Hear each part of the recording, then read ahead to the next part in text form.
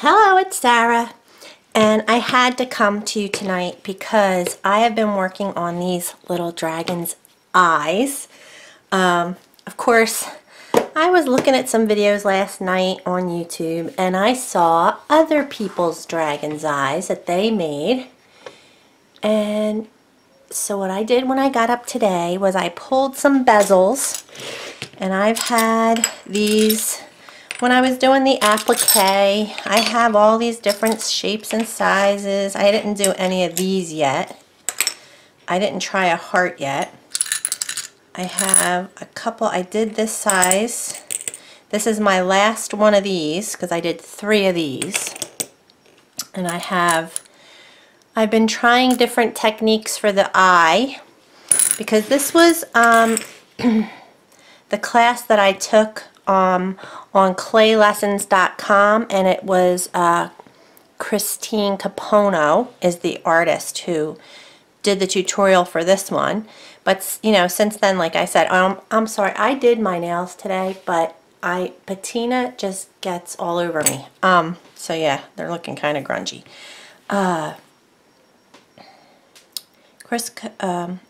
Lynn's Crafts, Lynn.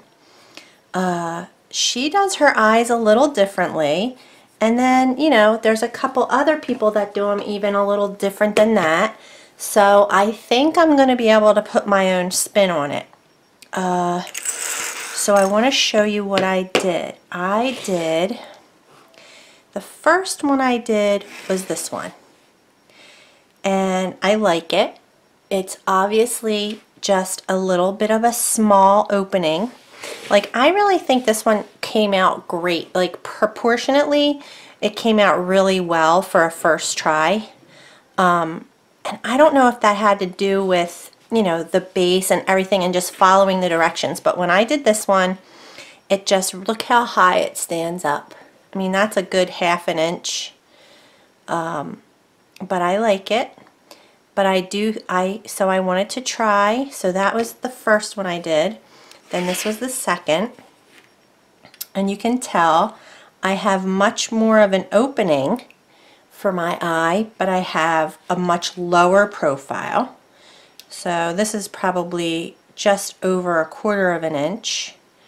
I also didn't fill the bail before, or I guess this is a bail, yeah, with clay for this one. I think I like smushed in after and stuff, so I was trying different things with that.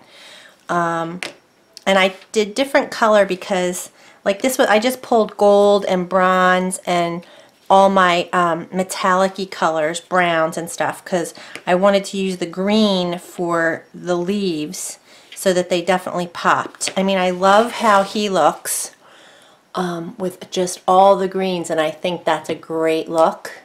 But I definitely wanted to try it with a more mixed color. So that's 1, 2. Then this is the third one of that size, and I think I got it on the third one because the eye is open.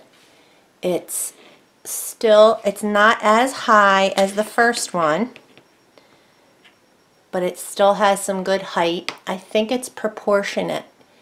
Like, it just looks good. I changed the leaves and did them my own way because Chris's class had the heart-shaped leaves. That was in her class. So on these two, I started making, well, this one I have a heart-shaped leaf. This I just started making my own color leaves. Let me just, I see some ink of gold on the glass, and that comes right off. I also tried some of my other mica powders to use to color the clay behind the eye. That's what I used to color these. So this is like a yellow mica powder. This was like a greenish yellow, but the eye is so small. Like, it's so funny, like that. It's so thick, this one. It's so cool. I really love them all.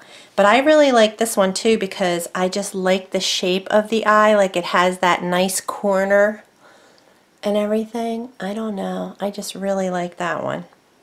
So those were the 3 that I did. Like, I think the eyelids I started getting the hang of it. I just got my lids going. Like this one has definitely more room to work. So you get to see that this is the inner part of the eyelids, and then this is like the body of this is his face. But then I did this square one, which I really love. I'll zoom in. This is pretty proportionate for the size bezel, and I want to say some of these I got online in Etsy stores, and you just put in bezel, silver bezels or whatever. There were some of them I did get at Hobby Lobby, definitely. I think this particular one I got at Hobby Lobby, these square ones. I like this one a lot. I think this one's pretty cool. And see how I started painting the pupils on to the back of the little glass gem, which that is just a basic white. Like this is just a white glass oh, excuse me, I'm so zoomed in. And that could be used for a pupil. I was trying all different shapes, like just a straight line. This one is a little more of like a diamond shape. This one's kind of like a straight line with like almost like a diamond in the middle of the straight line. And that's like a fat diamond, but you can't even see because I covered up so much of it. So this is my first one, and then I started getting the hang of it, like how much room you want to leave on the glass. Although this one's looking pretty, this one is a round bezel. Now I didn't pop this one out yet. It's staying in there pretty good. But and this one actually I didn't have to pop out either, but all the big ones after they baked, I popped them out of the bezels and glued them in with glossy accents. So they're very secure now. But yeah, so this guy is squinting.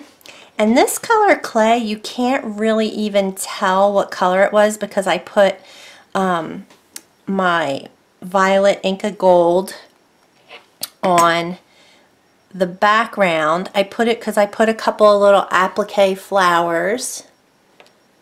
So I think that I'm going to do another, I think this last big one I want to do some more applique. I think I'm going to do it with more of an applique vine around it.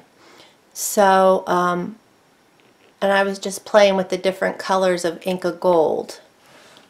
And I don't know, I just wanted to change it up a little bit with color.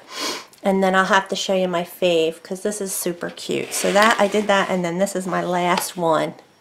This is a little mini Altoids tin. So this wasn't an Altoids tin. That's the name I was trying to come up with last night, but these are just tins that you can order online too. I forget the name of the shop. And by the way, I usually do put in the description below, and sometimes you have to touch the little arrow where it says show more or something to make it drop down. But in yesterday's video about Polymer Clay Adventure, I had like 3 different links in the description box. So because you guys were asking did I have the links, and they're right in there, so you just have to hit the drop down for the links. But anyway, so this is just a little Altoids tin. This is an actual, see, you can see it says Altoids in there, but, or Smalls, that says Smalls, but anyway, I'm pretty sure it's a little Altoids tin. So look how much smaller, but that's like the papa and the baby. I love it. I think it turned out cool. On this one I used a cool mica powder that's like a yellow green, and then I did the pupil a little bit more of the more diamond shape. And I think I just got I started to figure out the perfect balance, the perfect height that you want to bring it up. I got the eye open and kind of in a shape. I have my eyelids in such a shape that, like, you know, when you patina, sometimes the paint gets in the nooks and crannies of the glass gem, and you just have to wipe it away. but like I have the second layer there. I think the smaller ones, it's harder to show this detail, which I like, the second layer of eyelid. So it is fun to make them bigger, and this is the size that Krista Capone's class taught, because she said it should be like 2 by 3. So this is approximately 3, and it's just a little under 2, but I mean I pretty much followed her directions. But this one I just winged it, and I just love it. I think it turned out so cute. I probably could do a tutorial for this because I'm going to change it up. I'm going to do, like I said, some applique. Going to be doing the eye a bit different. We'll see. And because I'm loving them. I just think I'm really kind of wanting to, look, I got a crack here because I think I'm trying to, like, it's not going to come off because I glued it. I glued it with glossy accents. I just take a little bit and kind of rub it with my finger and get it flat, and then put my clay on after I made the marks. And these marks are from this texture sheet that just says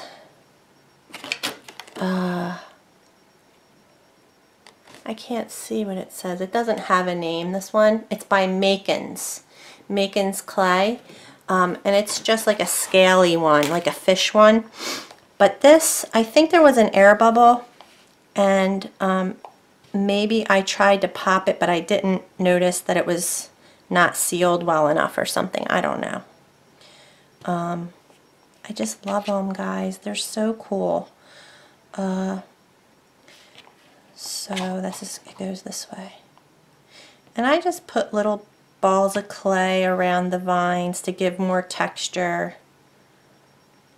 I told you I used my etch and pearl tool to make the little scale marks. I like it though. And perfect pearls and all my Inca golds, and rub it on there. So that's it. I'm going to zoom back out. But I have been a busy girl today. See, that's what happens. That's when I get inspired, I go, like, my back hurts because I've been sitting here way too long doing these. But I have these 3 and then these 2. I don't think I have any more in the oven. No, I just went and took this one out, which I'm not sure. I just wish his eye was more open, but it's a darker one. This is still cool, but his eye isn't open enough. These 2 are good. Like this one just, I don't know, I really love this one. These 3 are my faves, although I really like this one too. This is my favorite small one.